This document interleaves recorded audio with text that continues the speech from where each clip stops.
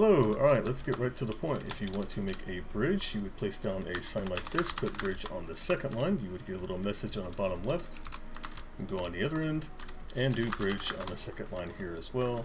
If you right click it, surprise. It can also be redstone activated, which is always nice, always very fun to have. Important thing there about bridges that they can be made out of various kinds of materials like cobblestone, stone, wood planks, whatever. They have to be 3 wide though, and the signs can also be they can also be on the side as well if you really prefer that instead of having it on top and looking like a mess. It's really up to you. Alternatively, we have doors, which are pretty much just bridges but vertical. So in this case, at the bottom of the door in the middle, we will have a sign that says door up on the second line in brackets, just like the bridge. And then at the top, we will have a sign that says door down. Now, of course, what happens when I right click this, you know, nom. It can also be redstone activated. Moving forward, we also have gates. Gates are a little bit different in that they use fences instead, and for that we can have gates on the second line in square brackets just like that. Right click it and see it opens and closes down there. Differently from doors and bridges, they can be wider than 3 blocks. See, doors are just like bridges that they can only be 3 blocks wide. Anything more than that and it just won't open it. But this can be pretty wide. I don't know exactly what the limit is, but don't go too crazy. And as with those, they can also be redstone activated. Moving forward, we have light switches. Light switches, second line, you'd put a capital I. It has to be a capitalized I in the second line in square brackets. And you'll see, of course, the message light switch created. So the thing about this, you right click it and it kind of turns everything into a redstone torch. It like dims the lights, but they're not functional redstone torches. Yeah, as you can see, I turn them off, it stays on. Likewise, if I do it like this, and as you can see, it's not lit up, so they're not really properly functional. Now, the thing about this, you have to know is that if you don't have a torch right above it, it won't do anything. You have to have a torch directly above it in order for it to work, and it will turn all torches in a radius into a redstone torch. Again, I'm not sure right offhand how big this radius is. You just have to play around with it. Over here, we have what's called a hidden switch. So I got this block right here made of wool and everything else in stone. You don't have to change the block. I just do it so I remember what I'm looking at.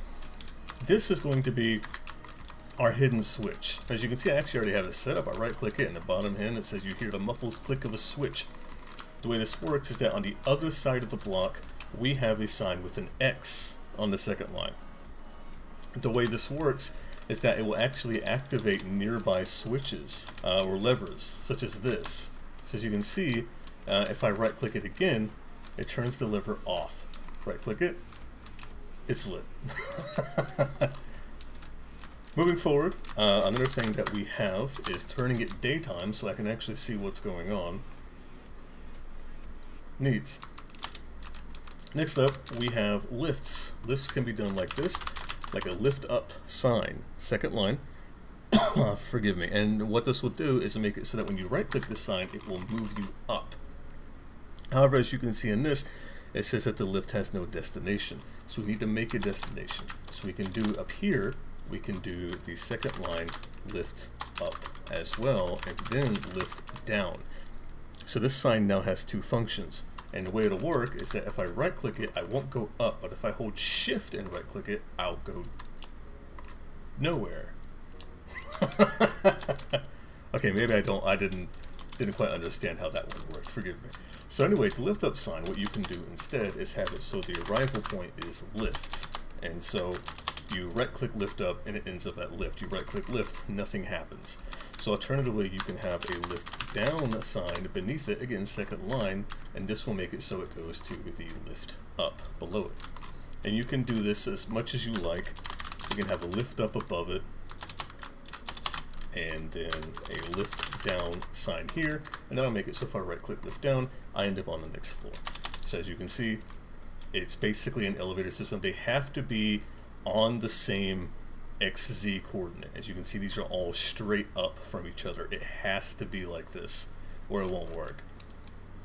Next up, we have bouncy blocks, always a fan favorite. The way this works is that you have to have a diamond block, and you put beneath it a sign that has jump on the second line, and the X, Y, Z coordinates of where the player will go when they jump on this block. So for me, I want the person to go directly up. So my X would be 0, my Y would be 5, and my Z would be 0. Because Y is the axis that goes up and down. This would cause it so the player goes directly up. So let's see how that works. Landing on it, nothing happens. Now if I attempt to jump, way into the air I go. It's exactly how it works, and you'll see just by landing on it, I actually keep jumping.